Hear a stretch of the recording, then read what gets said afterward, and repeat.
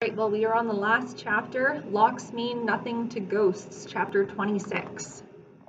Derek, Rose, Clarence, the twins, Bullet, me, 7 of us. Meg was considering coming, but at the last minute decided to stay back. You're just as good with that gun as I am, and Clarence and Bullet can track. I'm getting too old for this kind of thing. He settled in with my dad to annotate maps with new information, construction sites, the burnt-out school. All right, I'll leave you old grandpas to it then, I sassed. The real warriors will take care of this. They chuckled as I sauntered away. I smiled, but it was fragile. I felt an acute pessimism at the back of my throat when they were together. How could anyone be so lucky as to have 2 fathers at this horrible time? Something had to give. Last chance, Meg. I'll give you a head start if you need it, I called over my shoulder. Nah, you go. There's no adventure left out there for me anymore. I'm done. We rolled out of camp within the hour. We didn't have much light left in the day and needed to find them before dark. Leaving it to the next day might mean we'd lose track of them, or worse, they'd discover us first. What was left of the day was gray and windy. Wind caused problems out here. With so much moisture in the air and loose dirt from both tectonic upheavals and the new species of flora tearing up the topsoil, it was like thin mud being thrown constantly in your face. I was glad for the bandanas we wore. Soon enough, we passed the place I'd found Rose waiting for me in the trees.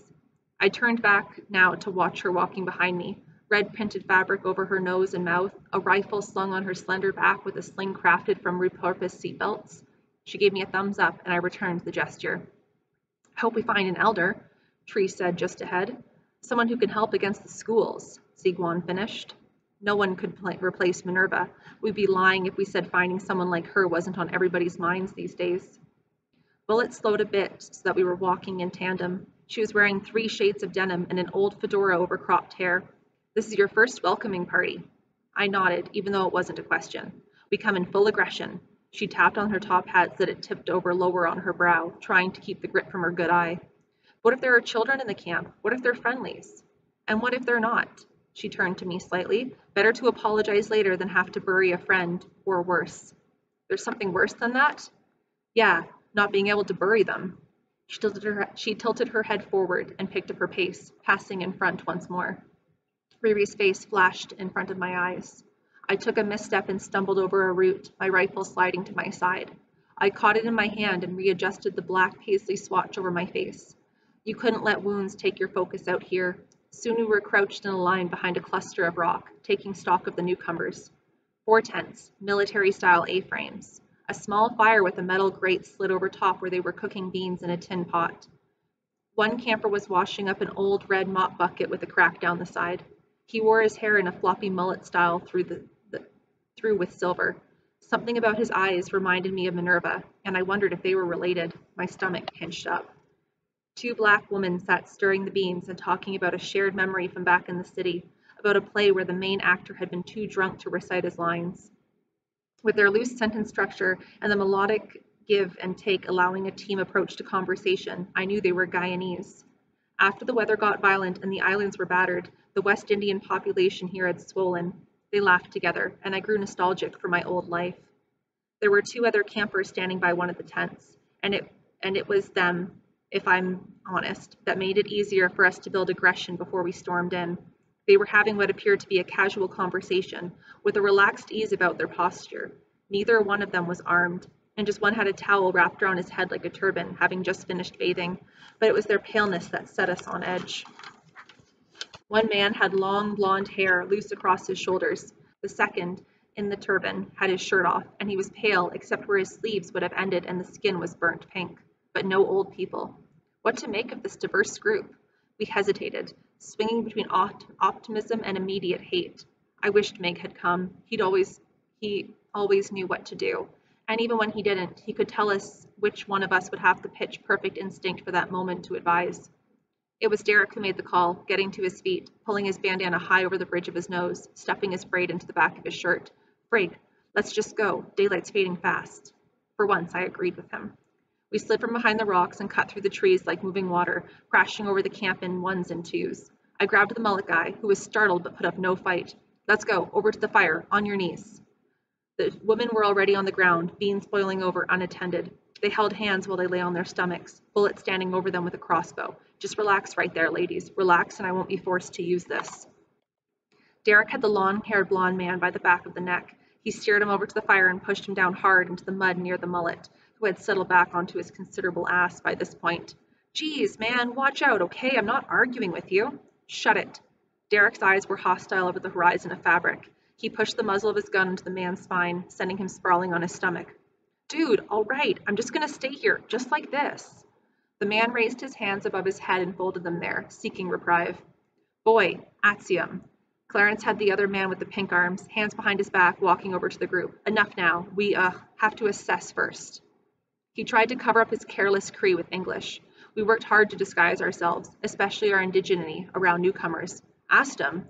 The man turned his head back towards his captor, eyes wide, mouth opening to speak again. It was unlike Clarence to be violent, so what happened next was more about his embarrassment over the slip-up than his true nature.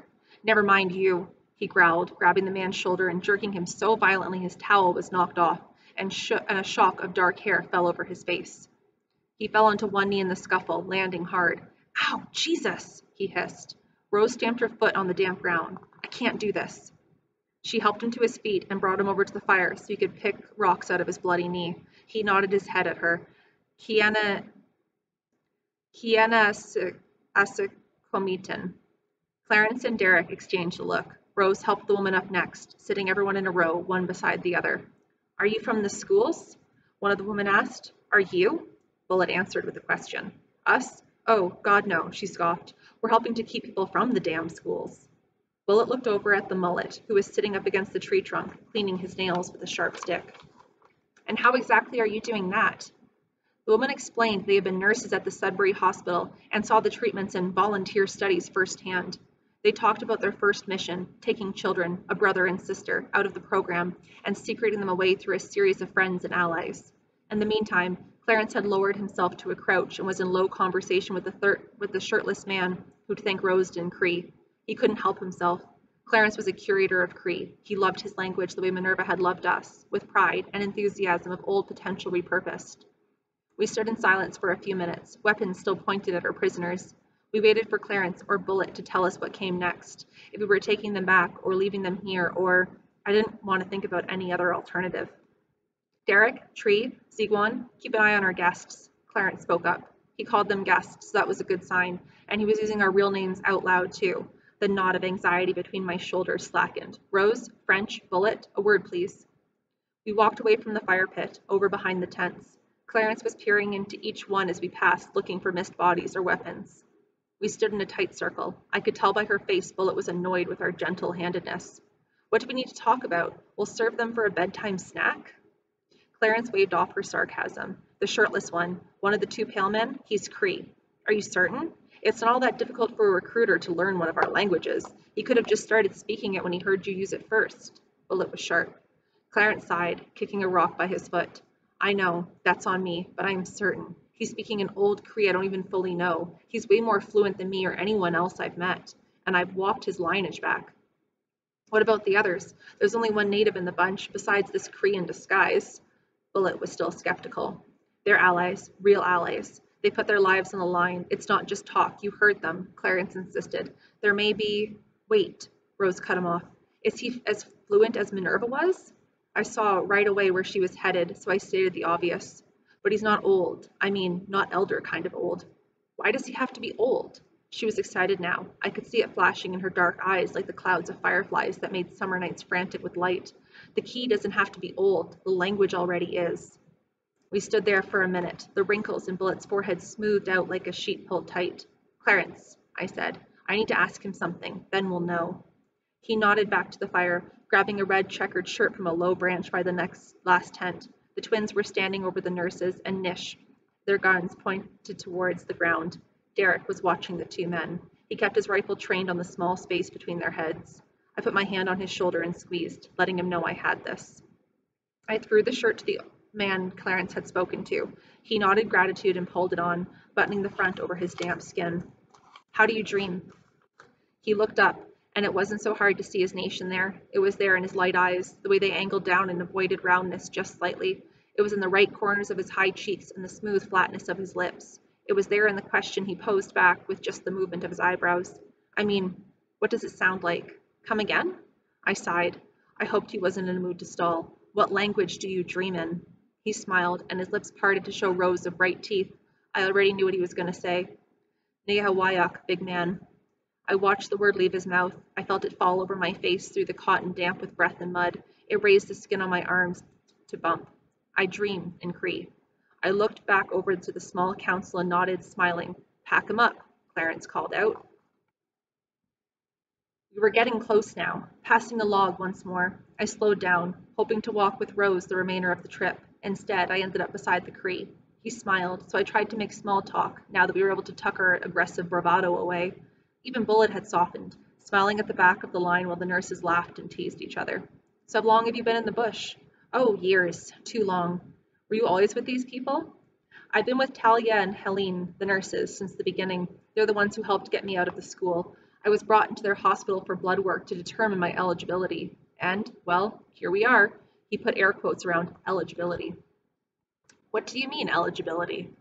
He pushed air out of his nose and smiled full of bitterness, to make sure my blood wasn't too mixed. Can't catch a break for being a half-breed any way you look at it.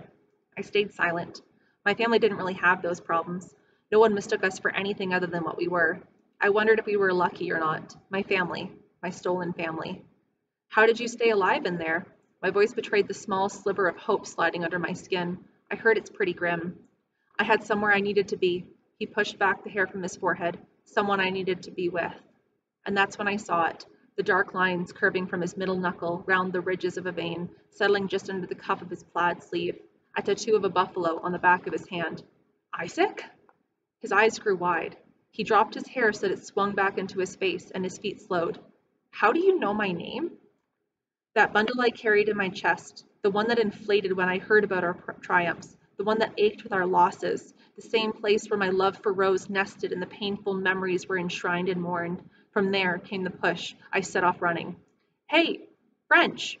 Hey, what's the matter? Tree yelled after me. I couldn't answer. I had to get to Mig now. The moon was hoisted to the center of the sky as I ran, a big stage spotlight among the smaller bulbs of stars. It illuminated the green expanse between trees and the rocky outcroppings that marked the start of our camp. The grass here was waist-high, with clusters of sleepy blooms nodding their heavy heads in the blue light. I ran into the clearing, pulled out my breath in to yell. It burned all the way down my throat into my belly. Migwans!